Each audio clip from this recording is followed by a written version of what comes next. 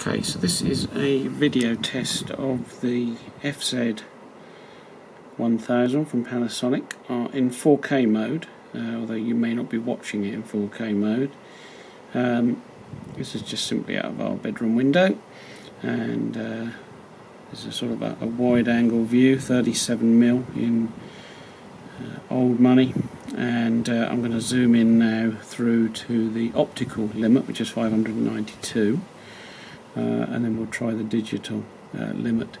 I would imagine those trees across the way there in the middle of the frame are probably very good at distances, but probably got to be a quarter of a mile away, I guess. So we'll have a look. So we're going up gradually through now into about 90mm equivalents, and we'll go in a bit further on the bungalows down there. So now we're at about 300mm equivalents. You occasionally have to give the shutter a tap to keep the focus going. You can now sort of see the tree line at the back of the field there. So we'll just carry on. We're now at 556.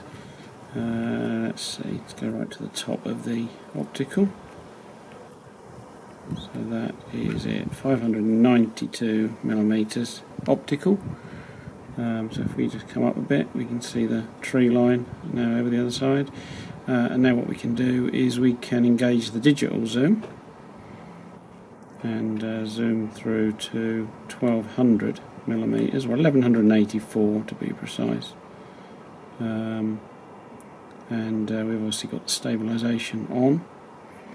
Just give it a quick tap for the progress.